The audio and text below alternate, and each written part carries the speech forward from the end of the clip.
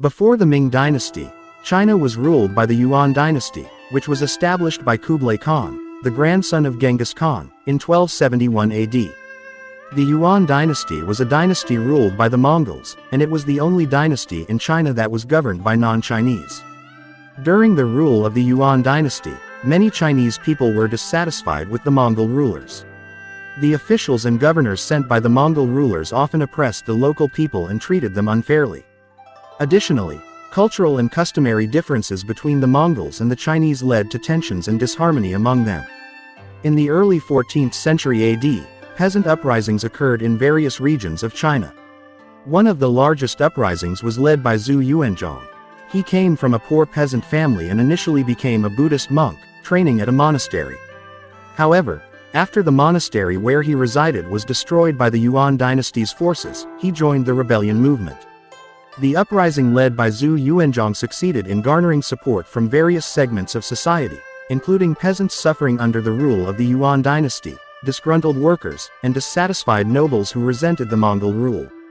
Zhu Yuanzhang capitalized on this dissatisfaction to build a strong army and launch a rebellion against the Yuan dynasty. In 1352 AD, Zhu Yuanzhang became the leader of the rebellion and established a rebel regime known as the Red Turban Rebellion. Subsequently, in 1356 AD, Zhu changed the name of his regime to the Ming Dynasty, Ming meaning bright or clear. Following this, Zhu Yuanzhang launched a series of military campaigns against Yuan loyalist forces. He successfully captured strategic territories in southern China and consolidated his power. In 1367 AD, Ming forces under the leadership of Zhu Yuanzhang managed to capture the Yuan dynasty's capital, Dadu, now Beijing, from the weakened Mongol forces. In the following year, Zhu Yuanzhang declared himself Emperor Hongwu and established the Ming Dynasty, replacing the Yuan dynasty as the ruling power in China. The new capital was established in Nanjing, in southern China. As Emperor Hongwu, Zhu Yuanzhang implemented various policies and reforms aimed at strengthening central government control, abolishing the power of aristocratic families, reducing the influence of the military, and improving the administrative and financial systems of the state. He also created an agrarian-based system to support peasants and established a network of spies to maintain internal and external stability.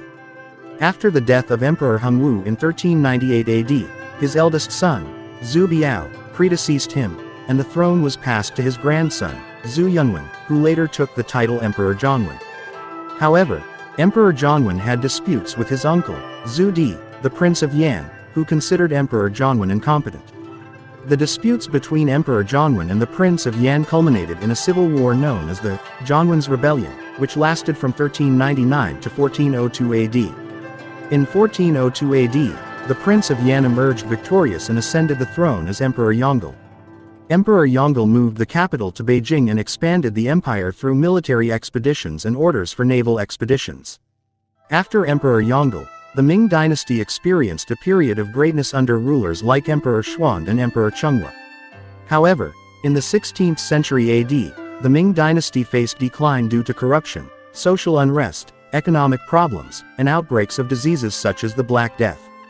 Public dissatisfaction and local uprisings further weakened the empire. In the 17th century AD, the Imperial dynasty continued to weaken, and in 1644 AD, a peasant rebellion led by Li Zicheng successfully besieged the capital, Beijing. The Ming dynasty collapsed after Emperor Chongzhen committed suicide, and the dynasty was overthrown by the Manchu people, who established the Qing dynasty as the successor to the Ming dynasty and ruled China for nearly 3 centuries.